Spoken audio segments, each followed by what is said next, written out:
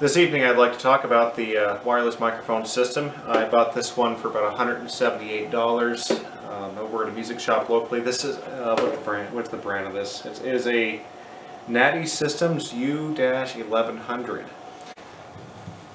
In case you're not familiar with what a wireless microphone is, it's pretty obvious. It eliminates the need to have a wired microphone. So you can walk around a little bit more, or out of the frame, or into a building. It operates on radio frequency.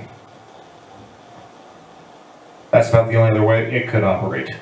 Unless you know how to make, well, black magic or something like that. You know, it's decent. I wouldn't, be making studio recordings with it.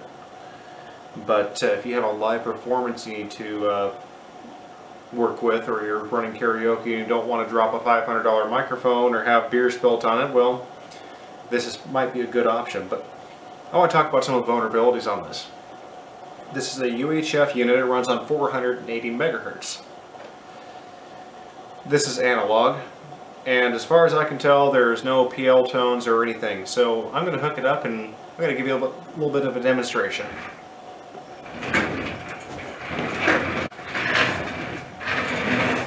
This is me using the microphone now. This is a baofeng radio. Let me turn down the main microphone here.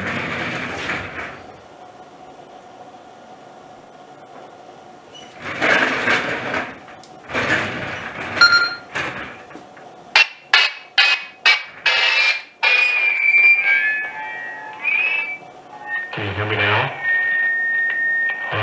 Feedback, of course. That'd be natural. We'll turn that off. That is the microphone.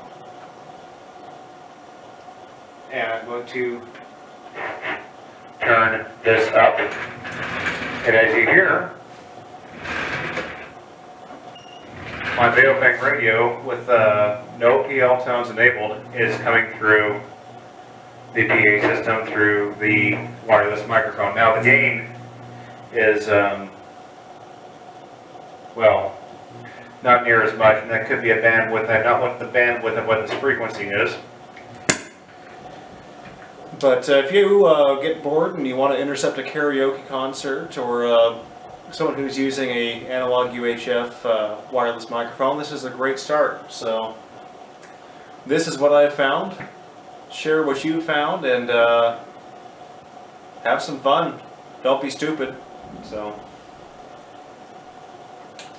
I mean, don't be stupid as in don't do anything too stupid.